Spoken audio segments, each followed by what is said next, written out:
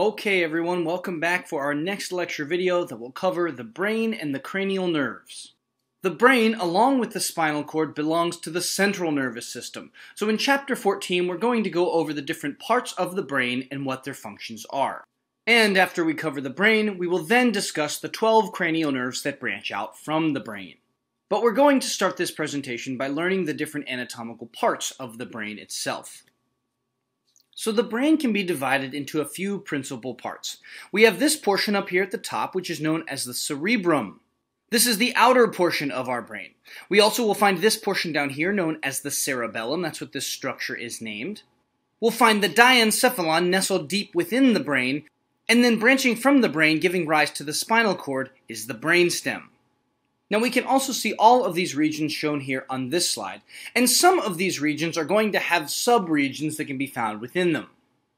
We will come to learn that the diencephalon is going to contain three other structures: the thalamus, the hypothalamus, and the epithalamus. And we'll also come to see that the brainstem includes the midbrain, the pons, and the medulla oblongata. But before we get into the different parts of the brain and what their functions are, we want to talk about the brain as a whole and what protective layers we find wrapping around our brain. So while the brain is a part of the central nervous system along with the spinal cord, the brain is going to have the same three protective layers that our spinal cord had, and those are bone, meninges, and cerebrospinal fluid. If you can think back to chapter 13, we had the exact same layers of protection wrapping around the spinal cord. We have an outer layer of cranial bones that wrap around the brain, and these bones form a vault, or a protective cavity that our brain can nicely sit within. We'll also find the cranial meninges, the dura mater, the arachnoid mater, and the pia mater in the same arrangement that we saw wrapping around the spinal cord. But there are a couple minute differences between the meninges of the brain and the meninges of the spinal cord. So let's discuss these differences. First of all, just keep in mind that all of these layers wrap around the brain in the same order that they did around the spinal cord. The dura mater is going to be the outermost layer, the arachnoid mater will be the middle layer, and the pia mater will be the innermost layer that actually contacts the brain tissue itself. Now the dura mater that wraps around the brain is actually made up of two other layers. We have the periosteal layer, and we have the meningeal layer. Now with the spinal cord, we had an epidural space that sat between the dura mater and the vertebrae bones. Now we're not going to have that same space up here in the brain. The periosteal layer, which is the outer layer of our dura mater, is actually going to be attached to the skull itself, so there will not be any space between the dura mater and the skull bones that wrap around it. And we'll also see the dura mater infolding at certain places to form septa. So these dural septa are invaginations of our dura mater, folding into the spaces between different lobes of the brain. So we can see right here on the slides that these dural septa are partitioning different lobes of our brain apart from one another. And this is going to help to keep the brain secure and from moving around a lot inside of the cranial cavity. Now we have some names for three specific dural septa that we find, and each of these dural septa are just named based on which structures they are partitioning. So first and foremost, we have the falx cerebri. Secondly, we have the cerebellar tentorium. And third, we have the falx cerebelli. So one thing that we can see from this slide is that the brain is actually separated into two different halves called hemispheres. We're actually looking at a sagittal section of the brain, and this is the left side of the brain. This here is the left cerebrum, and we will see this actually separate from the right side of the cerebrum. So the dura mater that's wrapping around the outside of the cerebrum is actually going to fold inwards into this space between the left cerebrum and the right cerebrum. And we'll actually see the same arrangement with the cerebellum. We're going to have both a cerebellar hemisphere on the left side and a cerebellar hemisphere on the right side. And both of those are going to be separate from the two cerebral hemispheres. So these dural septa are folding into the spaces between these different hemispheres. So specifically, the falx cerebri can be found diving between both cerebral hemispheres, between the right and the left cerebral hemispheres. So on this picture, we'll see the falx cerebri diving in here, separating the left and the right cerebral hemispheres. We'll find the cerebellar tentorium diving into the space between the cerebral hemispheres and the cerebellar hemispheres. So we'll actually find the cerebellar hemispheres diving in this space right here, separating the cerebrum from the cerebellum. And lastly, we'll find the falx cerebelli, which can be found sitting in between both cerebellar hemispheres. So the falx cerebri will separate both cerebral hemispheres, the falx cerebelli will separate both cerebellar hemispheres, and the cerebellar tentorium is separating cerebral hemispheres from cerebellar hemispheres. So here we can see an animation where the brain has actually been removed from the cranial cavity, and we can actually still see these dural septa. So specifically shown right here, this is the falx cerebri. This is an invagination of our dura mater that sits in between our two cerebral hemispheres. Down here you'll see the falx cerebelli, and this is going to be a very tiny invagination, but this will sit between both cerebellar hemispheres. And lastly is the cerebellar tentorium, which can be found right here, coursing to the side. The cerebellar tentorium will sit between the cerebral hemispheres and the cerebellar hemispheres. So on the right side, we have a frontal section to show you what this would look like from this plane as well. The inner layer of this dura mater is actually going to fold inward and actually partition and sit between both of those hemispheres. You can see that this is the falx cerebri sitting right here in the center, and so that's telling us that these two hemispheres are going to be cerebral hemispheres. Now we'll still have the innermost pia mater that sits on the outside of the brain itself, and then we'll have our middle layer of arachnoid mater that's actually going to be attaching to the pia mater through different projections. So the overall arrangement of the cranial meninges is the same as it is in the spinal cord. However, because we have different hemispheres and we want to keep our brain from juggling around inside the cranial cavity, we have to add these dural septa to keep our brain in place. So even though we no longer have the epidural space, we'll still find the subdural space and the subarachnoid space in the spaces below the dura mater and below the arachnoid mater, respectively.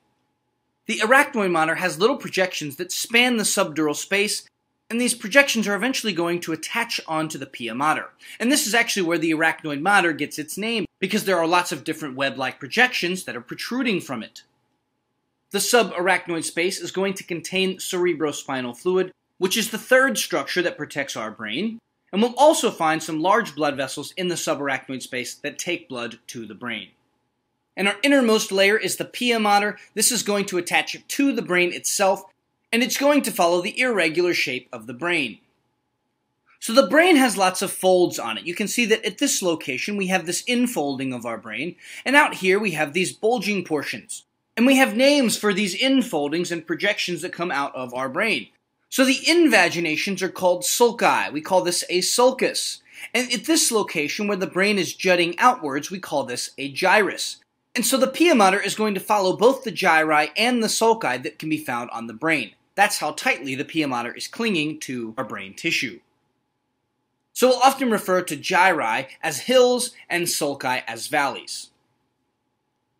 Now, if we can remember from Chapter 12, neurons have a very, very high metabolic rate, which means that they require a lot of oxygen. And you can see on this slide how important oxygen is to our brain. The brain is actually going to use 1/5 of all of the oxygen that we bring into our bodies. That is 20% of the body's oxygen supply is going to go and be used by the brain. So it's very important that our neurons have the oxygen that they need in order to keep on running. And if some type of blood clot or disruption in the oxygen supply is present, that can cause a lot of damage to our nervous tissue that can be found in the brain. So the brain can only survive without oxygen for a very, very limited time, a couple minutes to be exact. And this is why life events such as a stroke are so damaging, because this limits the oxygen supply to the central nervous system and causes lots of cell death in the brain. So the brain has a very, very great need for oxygen, and this is due to all of the neurons that are housed within the brain that have a very high metabolic rate. So there's actually an additional protective layer that we can find in the brain, and that is referred to as the blood-brain barrier. The blood-brain barrier is a series of very, very tight junctions that's formed by various cells in the brain. So these various cells will wrap around the blood vessels that supply blood to the brain, and carefully regulate which substances can diffuse in or out of the bloodstream. As I mentioned, the blood-brain barrier is a protective layer, and it's protective because it prevents certain neurotoxins and different pathogens from making their way into the central nervous system. So the blood-brain barrier is selective. It has certain things that it allows to come into the central nervous system, but it keeps other, more dangerous substances from making their way into the brain and causing damage. So the major cell that forms the blood-brain barrier are the astrocytes. Astrocytes are one of our neuroglial cells that we find in the central nervous system. Astrocytes are going to wrap around blood vessels and carefully regulate the substances that are entering the central nervous system. We'll also have endothelial cells, which are the cells that line the blood vessels. And these cells working together form a very, very selective barrier. So this serves as a bonus layer of protection to keep our central nervous system intact. The central nervous system, being the system that controls all of our other body systems, needs to remain protected at all times. If the central nervous system is compromised in some way, that could compromise all of our other body systems and our entire body could break down. Now, while the blood-brain barrier does do its part in keeping dangerous substances out of the brain, it can also at times be a hindrance when we're talking about pharmacology and treating different patients with certain drugs. So the blood-brain barrier is so effective at times that it actually keeps out drugs that we are trying to administer to the central nervous system. So it's important that when synthesizing drugs and creating new drug treatments for individuals, that we're taking into account the blood-brain barrier and whether or not our drug is able to cross that blood-brain barrier. So substances that can cross the blood-brain barrier freely are substances that our neurons use to make energy. Of course, glucose is going to be able to cross the blood-brain barrier because our neurons have a very high need for glucose. Some amino acids are allowed to cross the blood-brain barrier, as well as certain electrolytes as well. However, at the same time, metabolic wastes and certain larger proteins are not able to make their way across the blood-brain barrier. Fat-soluble molecules tend to have an easier time, so it's important to take this into account when we're synthesizing different drugs that are meant to act on the central nervous system. Now, it's also important to mention that the blood-brain barrier can be damaged, and if our blood-brain barrier undergoes some type of damage, that can loosen up the junctions between our different cells and allow certain substances to leak into the brain that not normally would have been able to pass. So the blood-brain barrier is a very effective wall against harmful substances making their way into the brain.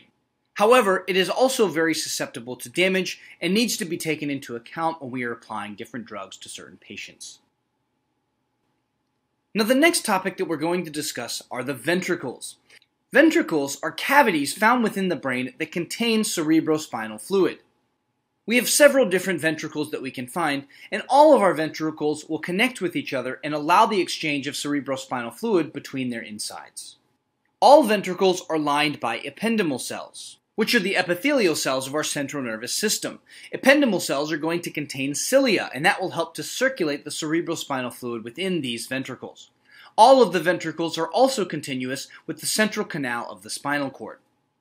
So specifically, we have 4 ventricles. We have 2 lateral ventricles, which are ventricles 1 and 2. Those are found housed within the cerebrum.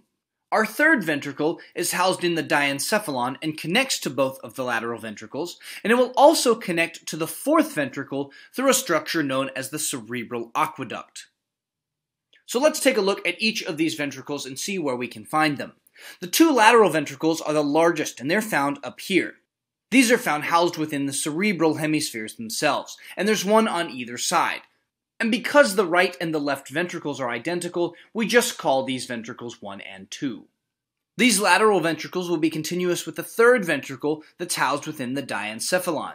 And the 3rd ventricle will connect to the 4th ventricle, which can be found down here, through the cerebral aqueduct. And then that 4th ventricle is going to be continuous with the central canal. So all of these ventricles are continuous with one another, and they all contain cerebrospinal fluid. They will also all be lined by ependymal cells, which are circulating the cerebrospinal fluid that can be found inside. So cerebrospinal fluid is a substance that's very vital to the health of our central nervous system. Cerebrospinal fluid facilitates the transport of oxygen and glucose to our nervous tissue cells. And on top of exchanging nutrients and wastes with our blood and the nervous tissue cells, cerebrospinal fluid also offers our body a protective function, which we saw a few slides ago. So cerebrospinal fluid allows for the diffusion of nutrients to make their way to the cells of the nervous system, and it will also help take waste products out of the central nervous system back to the blood. Cerebrospinal fluid is synthesized and secreted by the choroid plexuses, which are capillaries that can be found in the roof of our ventricles. Now remember, for both the brain and the spinal cord, cerebrospinal fluid serves a protective function. And I explained in Chapter 13 that cerebrospinal fluid acts as a shock absorber. Essentially, this liquid is found within the cranial cavity, and the brain is surrounded with cerebrospinal fluid, and it's floating inside of the cranial cavity. And on top of cerebrospinal fluid exchanging good things with bad things in the central nervous system, it's also going to help cushion the brain inside of the cranial cavity. So now that we've discussed the ventricles, the blood-brain barrier, and the meninges of the brain, we're now going to get into the different anatomical parts of the brain specifically. There are lots of parts and regions to the brain, and each part provides a different function for the body.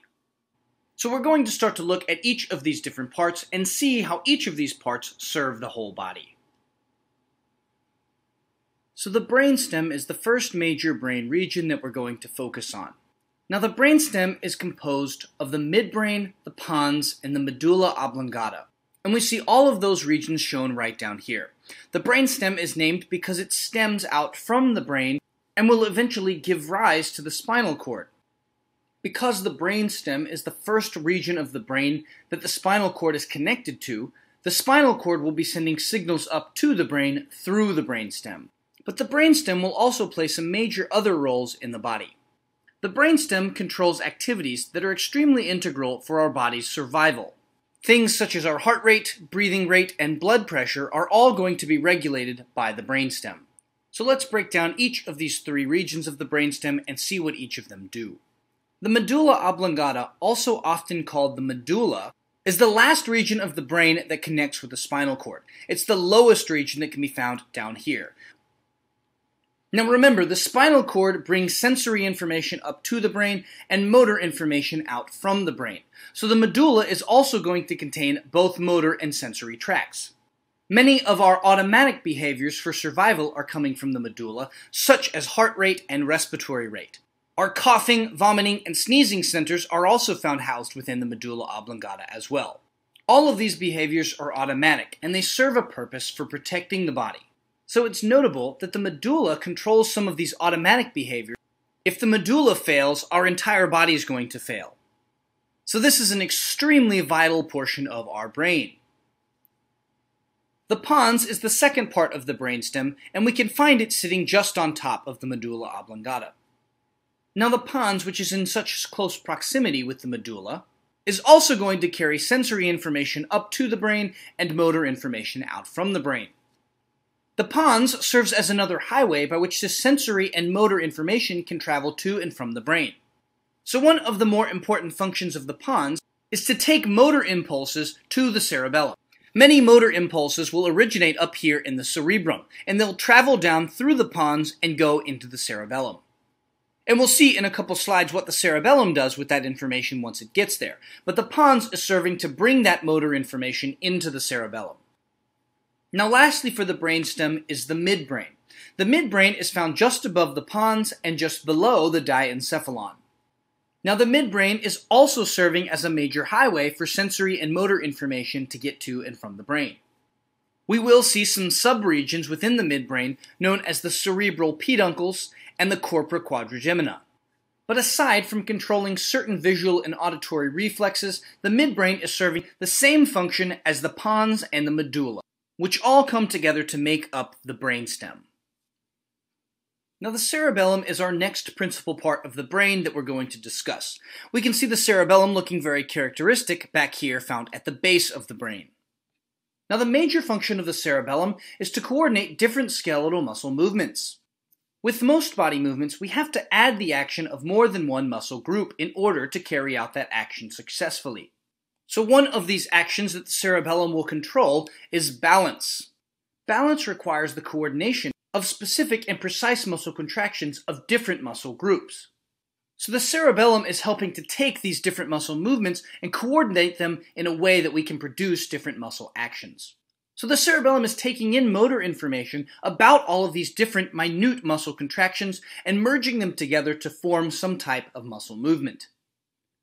Now our next major brain region is referred to as the diencephalon, and we can see the diencephalon found right here in the center of the brain.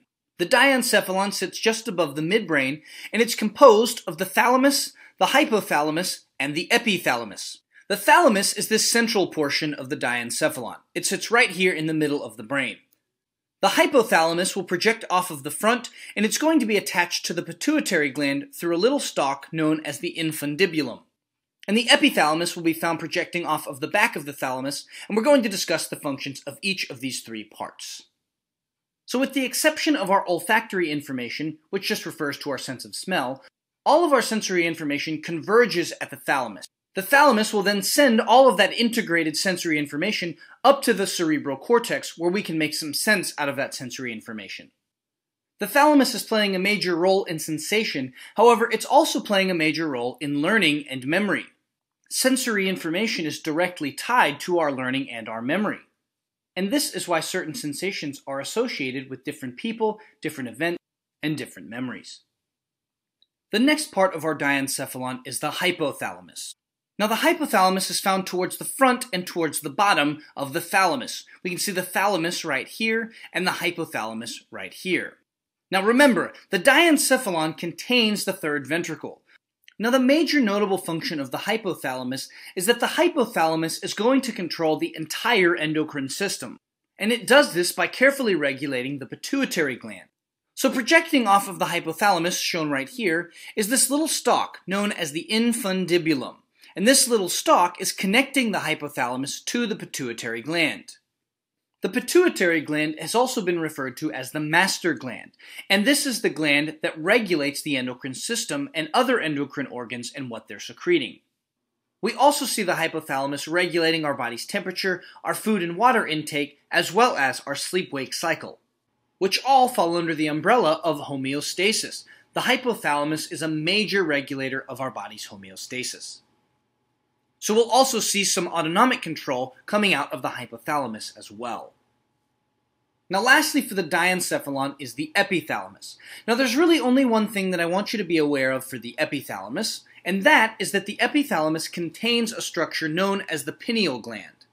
The pineal gland is one of our endocrine organs, and its function is to secrete melatonin. Melatonin is the major hormone that regulates our sleep-wake cycle. So with the epithalamus and the hypothalamus, our diencephalon is the major player that controls our sleep-wake cycle. Now here is a summary slide regarding the diencephalon. I post this here for your own study purposes, so feel free to take a look at this. Now that will take us into the cerebrum. So the cerebrum contains both gray matter and white matter. In comparison to the spinal cord, our cerebrum's gray matter is found on the outside and the white matter is found on the inside. Now the outer gray matter, composed of billions of neuronal cell bodies, is termed the cerebral cortex. And this is where we can see all of the gyri and the sulci. Now found just below the cerebral cortex is our white matter. And we know that white matter is composed of myelinated axons. And in the central nervous system, we call these tracts. So there's a very special white matter structure that can be found right here. All of this up here is gray matter, but this little structure right here in the center is actually white matter, and this has been sectioned so that we can see it, but this structure is termed the corpus callosum. The corpus callosum contains different white matter tracts that are going to connect the two cerebral hemispheres. So we can see the cerebrum here, we can see the different gyri that are jutting outwards, and we can see the sulci that are folding inwards. Now you might have noticed by now that some invaginations are a little bit more pronounced than others, and extremely large invaginations are termed fissures. These are just really, really deep sulci. So this little section will show us the difference. You can see that this right here is showing us a sulcus, and this right here is showing us a gyrus. But right here in the center where we have this very large invagination, this is a fissure. And there are two specific fissures that we see on the brain. We have the longitudinal fissure, and we have the transverse fissure. Both of these fissures can be found on the cerebrum. So the longitudinal fissure will course anteriorly to posteriorly. This moves right down the center of the cerebrum, and it separates the two hemispheres of the cerebrum as well. Now, if you can think back to the meninges when we talked about dural septa, I also mentioned that one of these dural septa will be sitting between the two cerebral hemispheres, and that is the falx cerebri. So the falx cerebri will actually sit in this longitudinal fissure. So the longitudinal fissure gives us our right hemisphere and our left hemisphere. Now we also will see the transverse fissure, which is not going to be shown on this slide. However, we do see the transverse fissure in the sagittal section. So the transverse fissure separates the cerebrum from the cerebellum, and inside of this fissure we will find the cerebellar tentorium. Now each hemisphere of the brain is going to contain individual lobes. Lobes are just regions of the brain that regulate certain functions. Now we have several lobes of the brain, and not all of them are shown on this slide, but a couple of them shown here are the frontal lobe, the parietal lobe, and the occipital lobe. The frontal lobe sits at the front of the cerebrum, the parietal lobe sits just below the parietal bones, and the occipital lobe will sit at the back of the brain, just nestled in with the occipital bone. Now this is a better picture to show you the different lobes, and this picture also includes the temporal lobe, which is our other major brain lobe. So you can see the frontal lobe up here at the front, you can see the parietal lobe right here where the parietal bones are going to be found, you can see the occipital lobe here in the back. This is going to be our major visual center, this is where visual information comes in. And we also will have the temporal lobe, which will be found just below the temporal bone. Each of these lobes are going to house different areas that control different sensory and motor functions. Now before we get into each of these different areas, I just want to take a quick second to mention the insula. The insular cortex is found deeper within the brain, and this is the area of our brain that controls the sensation of disgust. Now within the cerebrum, we'll see our lateral ventricles housed, as well as certain spots of gray matter. Collections of cell bodies in the central nervous system are called nuclei, and that's what we're going to talk about next. So the basal nuclei are made up of 3 different paired masses of gray matter found within the cerebrum. These 3 nuclei are termed the caudate nucleus, the putamen, and the globus pallidus. And we can see each of these spots of gray matter shown right here. You can see up here is the caudate nucleus, we can see the putamen right here, and the globus pallidus is actually 2 different segments found in here. Each of these different nuclei are going to have their own functions, but together the basal nuclei are very important for helping to regulate movements. So controlling the amplitude of movements, as well as starting and stopping movements, are all activities that are coming from the basal nuclei. The basal nuclei are also going to help us to suppress movements that are unwanted.